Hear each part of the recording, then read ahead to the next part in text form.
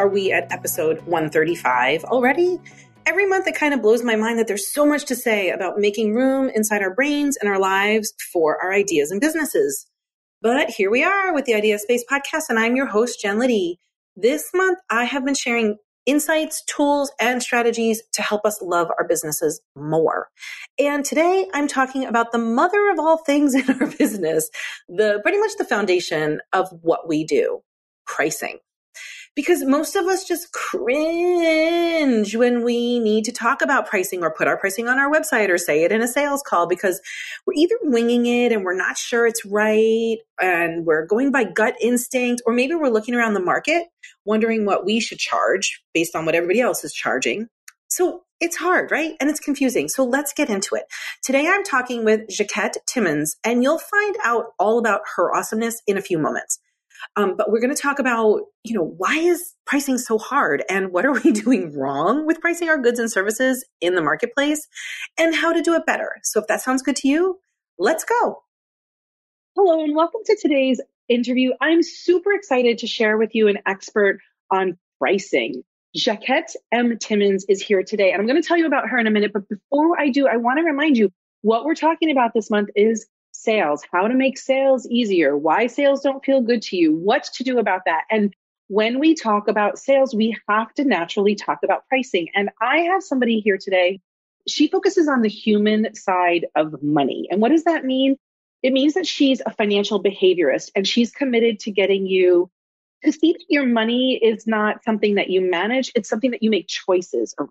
And she's incredibly accomplished. I'm not going to go through all of the stuff that she has done, but she is an author. She is a speaker. She is a coach. She is a keynote speaker. There's so much information that I know she's going to share with you today. So I just want to welcome Jacquette M. Timmons. Welcome. And I'm so excited to learn from you, because this is a problem most people have. How do we price our stuff so that it feels good? Yes. Thank you so much, Jen. I'm really delighted to be here today. Your doll. So before we get too into it, what the heck is a financial behaviorist? And let's talk about that. Yeah. I'm always prepared for that, because it is a term that is relatively new to a lot of people's ears. But as you mentioned in your intro, I focus on the human side of money. So as a financial behaviorist, what I'm doing is getting people to pay just as much attention as they do to their numbers, to their behavior, to their choices, and to the motivations and emotions that drive all of that. And if that still seems a little abstract for people, I like to use this as an example to help people wrap their arms around it. Let's just presume that I gave everybody listening $1. And I said, hey, come back to me in 30 days and tell me, what did you do with that $1? Some people would come back and say that they saved some or all of it. Others would say that they invested some or all of it. Another group would look at me side-eyed and be like, girl, please, you gave me $1. What'd you think I did with it? And yet there would be another group that will still have that $1, maybe in the same place in their wallet. And the thing is, any of those choices are valid choices, because you would have made them based upon the context and the circumstances that you were weighing at the time that I gave it to you. And so that is why we focus on the behavior, because success with money is not just a mathematical problem. So it's not a one-size-fits-all solution. There's not a one-size-fits-all problem. Nope, not at all. Okay. Not at all. So let's talk about your expertise. How exactly does your expertise help people? It helps them to give themselves permission to evolve. Because one of the things that I say is that your relationship with money is one of the longest relationships that you will have in your life. You can be married to somebody for 70 years, right? So let's presume you got married in your 20s and you're with them for 70 years. You still would have made financial decisions and choices, and you will have developed financial habits and financial beliefs long before you got with that person. Yeah, that's a great point.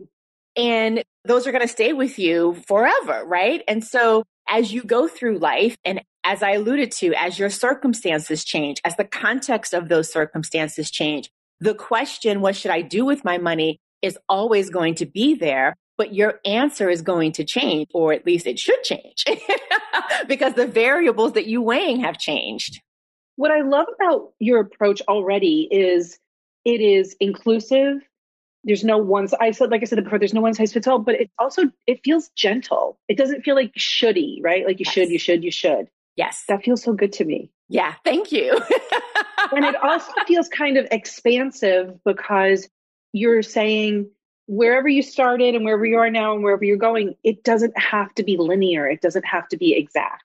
Well, yes, I'm glad you picked up on that. And it's so true, right? I mean, what about life is linear? Even if you just look at nature, right? What about nature is linear?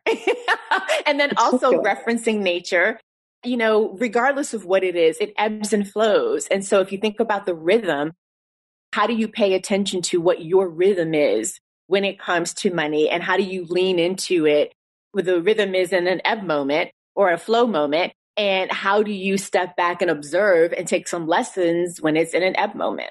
Without judging. Exactly. Yeah. So good. Okay. So let's talk about, I love that there's a lot of permission happening here. There's a lot of like making it personal happening here. So when people find you, and whether that is through your books or your podcasts or services that you're offering, what have they been struggling with? Oh my God. It could be anything.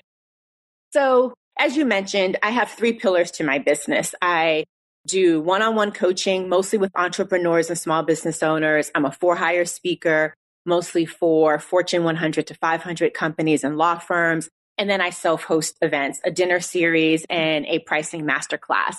So let's just focus, because I know your audience is probably more in the category of the entrepreneurs and small business owners. So let's just focus on that. They're probably struggling, I should say, with living a business owner's version of paycheck to paycheck.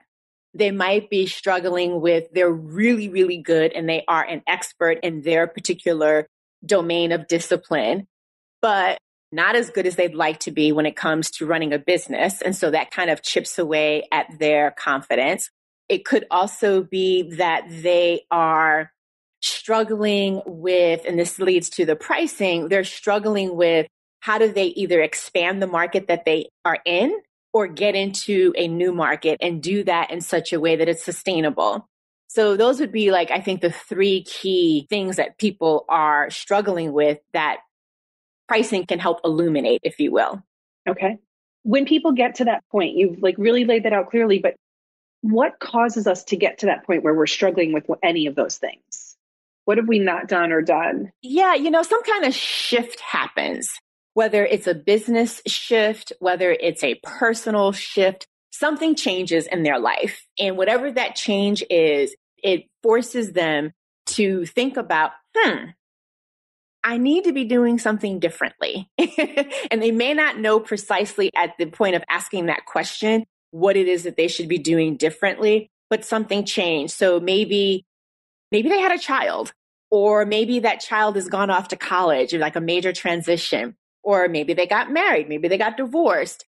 Maybe their partner lost a job, or maybe there's a relocation. Like it could be any number of things, but there is typically a life event that occurs that forces them to take a new look at their business. And then there are times when a business shift happens.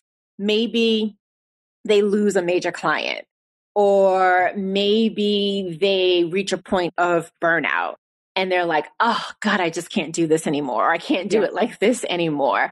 Or maybe they are having a conversation, be it casual or formal, with some of their business besties. And they're looking and they're seeing that everybody is quote unquote doing so well. And they don't feel like they are measuring up. So something happens. There's a triggering moment that causes someone to say, I need to reevaluate what's happening here, and I might need a 3rd set of eyes or a 2nd set of eyes to help me with this. Yeah, it's so true. We don't take any action until we're really, really uncomfortable. Yeah. So basically when people come to you, they know something needs to change. They're not sure how. They don't know how. Pricing is involved, and that's your expertise. So that's really where I want to head next is, let's talk first before we talk about the hows of it all, but like, why is this idea of both money and pricing so hard for us as small business owners? Because it's money. Because it's money and because it's emotional, and contrary to probably how most of us have been trained, we are typically, especially when it comes to pricing, are probably instructed to look at it as if it is really a logical mathematical problem, right? So you take A, you add it to B, and you get the result of C. What's so hard about this, right? Right. Like, why is this hard, right? Right. And except for the fact that it excludes the emotional element. It excludes the emotional element for you. It excludes the emotional element of your prospects, your clients, and your customers. And so whenever you're dealing with pricing, you are inevitably dealing with money, which means you are inevitably dealing with emotions. And you need to at least be aware of that influence so that you can make sure that it's working for you and not working against you. And let me just pause here and say, it's not about getting anything perfect, but it is about amplifying your self-awareness, because the more aware you are, the more then you can be in the front leading as opposed to being in the front being pushed by. Because I always say you're in the front. The position is that you are always in the front, but the posture, are you standing in the posture of leading, or are you standing in the posture of being pushed by? Can you expand on the posture of being pushed by a little bit deeper? Yeah. So, pushed by is really reactionary. So you've got a situation where, maybe you are not selling as much, because I know sales is a theme for this month. So maybe you're not selling as much. And so your solution, a reactionary solution is, well, let me drop my prices and let me make that up in volume. That's reactionary. Yeah. Right. So that would be an example of being pushed by. You're not being strategic. You're not taking a long-term perspective. You're not looking at what impact this particular decision is having on your future. So I'm guessing that behind the pushed by model, fear is driving that. Totally. It's fear. And, I just want to pause here and say that I don't think fear is a bad thing. Okay. I think it's how we relate to fear that can get in our way.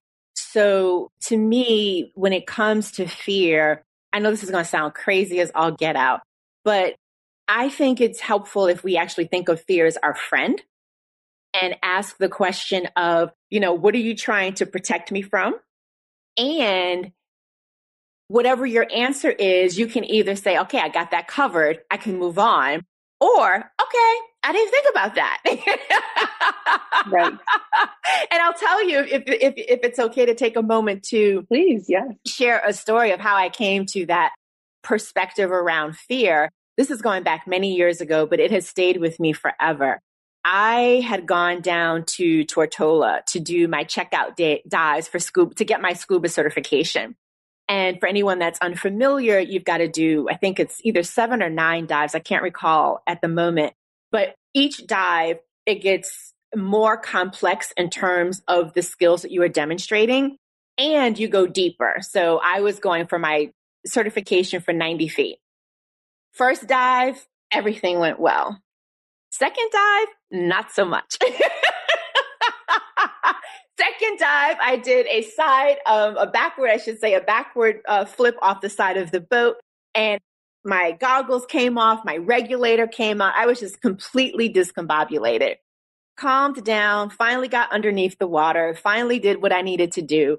But when I got back on the boat, the dive master, who was a woman, which today wouldn't be such a surprise, but back then, which was in the 90s, was a pretty big deal. The dive master said to me, "That's the best thing that could have happened to you." She said, "The day you get on this boat and you are not a little bit afraid is the day you should not go diving." And her point to me was, because the first dive went so well, I got a little cocky. And so I didn't do all of the things that I should have done in terms of doubling and triple checking to make sure everything was working. So from that standpoint, I think that fear can not sometimes, is our friend, but it's on us to take the lead and ask, are you pausing me from doing something because I'm afraid? Or are you pausing me from doing something because I've missed a step? And this is the tap on my shoulder to make sure I do that step. I love that. Yeah, I think it's always fear. I say to my husband sometimes before I'll do, I teach a lot. I do a lot of these interviews, but every time I'm always a little nervous beforehand. And his take is very much like yours. Like, if the day that you're not afraid, that's the moment you should be like, check in with yourself, Jen. Have you gotten a little too cocky? Yeah, totally. So on this vein of talking about money and pricing, what could we be doing better? I actually wrote this question when I first wrote it to you. I was like, what are we doing wrong with our pricing? But I think tweaking it, getting your vibe is, what could we be doing better with our pricing, with pricing our goods and services? So there are a couple of things. One, one thing that makes pricing hard is that we should always ask the question, what should I charge for this? The problem is because it is a ubiquitous question, we often think that it should be the same when it comes to an answer. And as we've already talked about, there is no one size fits all, right? So I love to use this example of I live in Brooklyn, and if I walk outside of my home, on the same side of the street as me is a coffee shop. Directly across from that is another coffee shop. If I cross the avenue and make a left, there's a coffee shop. And at the corner, I make a right, there's another coffee shop. Less than 5 minutes outside my door. I've got 4 options. And guess what? At each of those places, a black coffee is a different price. When I want to treat myself to a dirty chai latte with some oat milk, that too is a different price. And I use that as an example to illustrate for people that everybody charges differently for a variety of reasons, and you don't know what those other reasons are. So one of the things that makes pricing hard is the question is ubiquitous. The answer is very personal, but we are often looking externally for benchmarks around what we should be doing with our pricing. So that's something that we can get better at.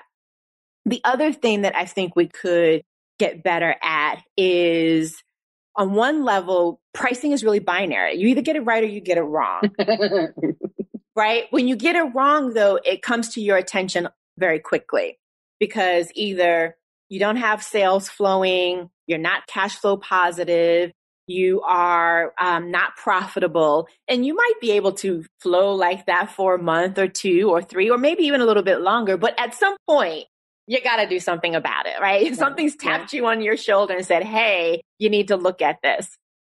When you get it right, it's a little harder to see because you can be cash flow positive, you can be profitable, sales can be flowing, and you're like, whoo, yeah, I got this. But if I were to ask you the question, are you paying yourself? Are you paying yourself consistently? Are you paying yourself as much as you could, given how well the business is doing? And if you aren't, is that an intentional strategic choice?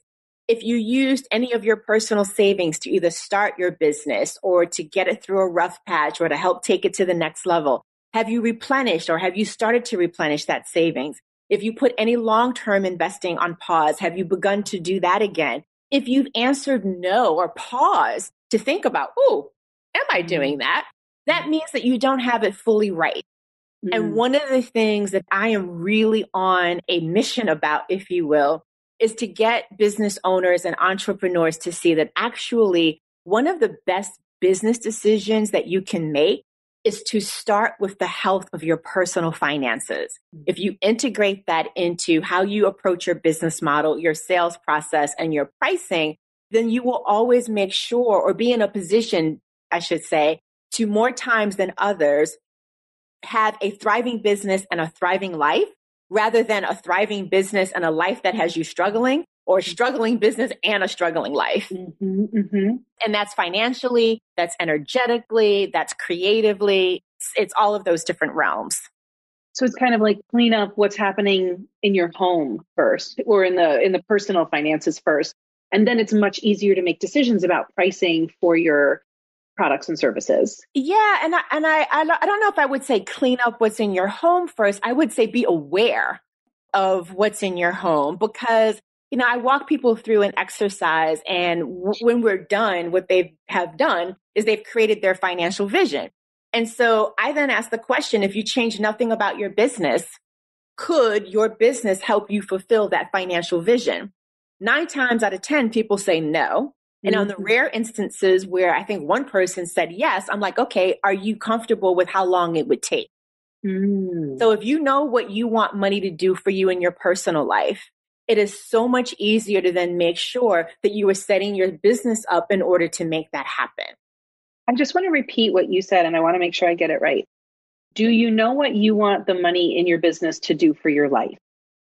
That is a question that I don't really think I've ever heard anybody overtly asked, because we jump into business ownership or entrepreneurship. We do this service that we're really good at. We hope we make some money, especially at the beginning. And we never ask, how is it in service to what we're trying to build? It's just sometimes it's really wrapped up in ego. Like, am I just making money? Like, I'm not even thinking about where it's going to plug into my life. Yeah, exactly. And I want to change that. I love that. This is so important. This is such important work. So when at the beginning of our conversation, I mentioned to you that a lot of people, my clients, people I know in entrepreneurship, they avoid things that will bring them sales. Whether that's consistent content, following up with people, putting offers out there, having calls to action, whatever it is, because they really hate doing sales. So in your expertise, what have you found is the relationship between doing sales and pricing? And what do you notice about how that affects people? Oh my goodness. So here's what I want to offer up as an exercise for people to think through on that regard.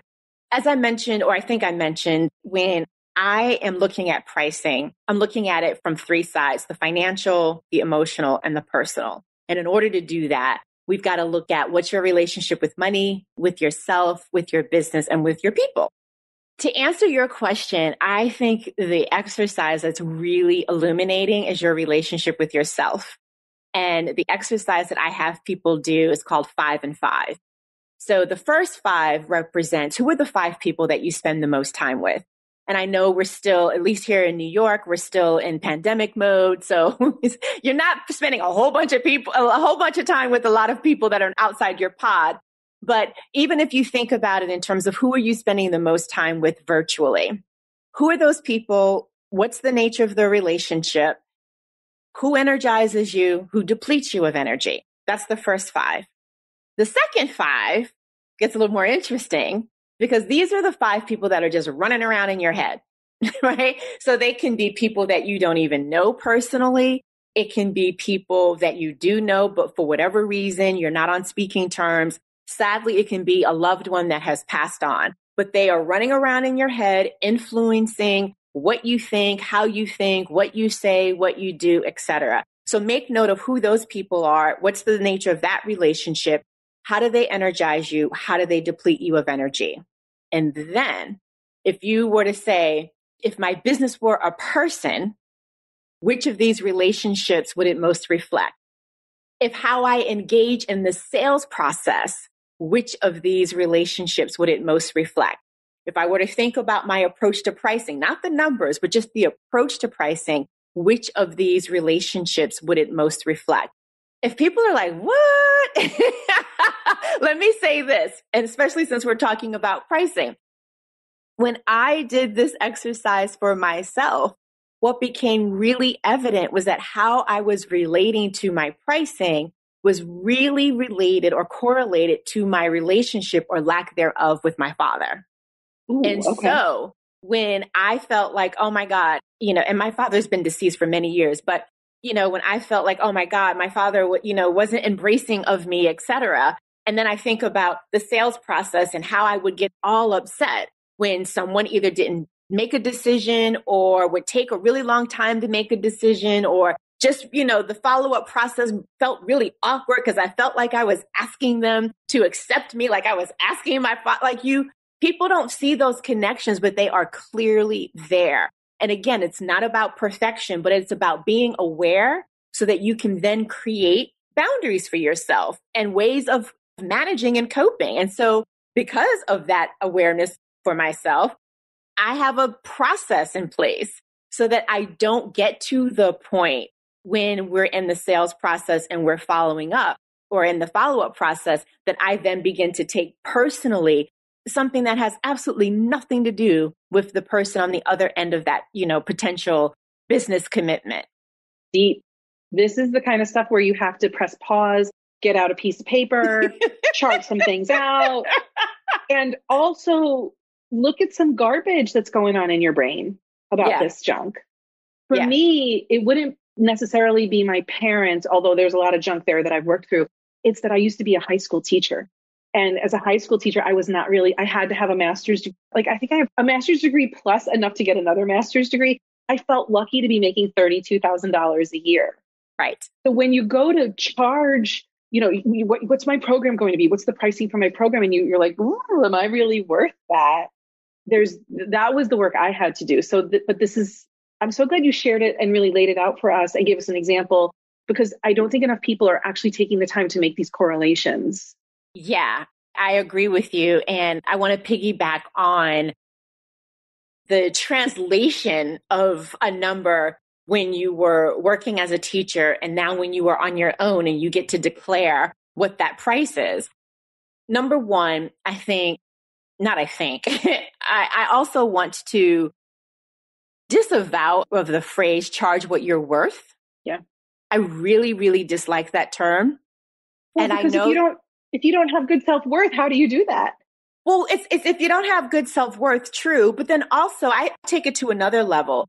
I'm obviously Black. People will see that. My heritage is Jamaican American. I have an ancestry where people's humanity was indeed tied to a number.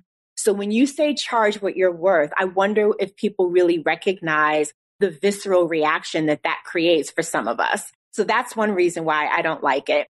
The other reason is you are focused on the wrong thing. The worth is in the value that you are bringing. The value is in what's the promise that you're making? What's the container of that promise? And what are you bringing to that container in terms of your education, both formal and informal, your expertise, your experience, your skills, your perspective?